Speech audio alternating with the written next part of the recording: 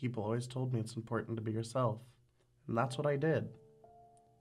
Until they found out I was gay. I mean, before anyone knew, nobody questioned my relationship to them in their life. I was a son, a brother, a friend. I was just me.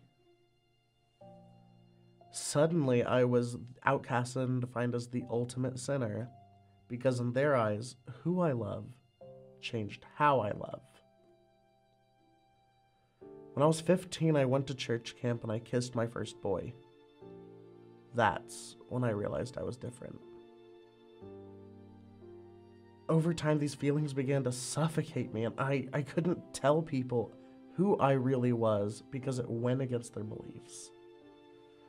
I just couldn't take it anymore, so I told my mom. She was the first person I came out to. I'll never forget how she stared at me for the longest time with this disappointed expression on her face. And she said, "I'm gonna pray for you, and we'll get through this together." Those words never sounded so hateful. When my church found out, they told me they didn't want me there anymore. You would think during this time your family would be there to love you and support you. But instead I was outcasted, ridiculed, criticized, and judged for something I had no control over. I was hurt after the total rejection from my church that once empowered me. It shook my faith in God, and yet I felt a sense of relief in coming out. I realized that my identity wasn't just that I was gay.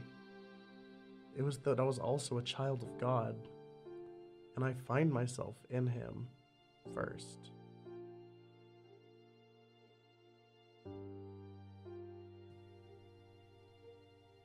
It took some time, but I learned that family doesn't have to be just your blood relatives.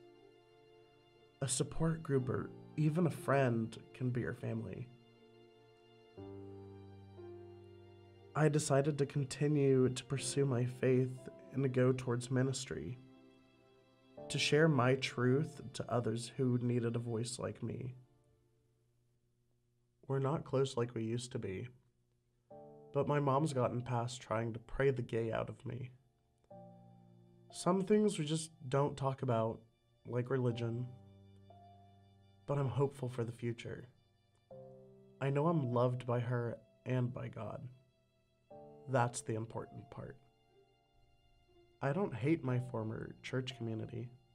I have nothing but love to give. But likewise, I will always be praying for them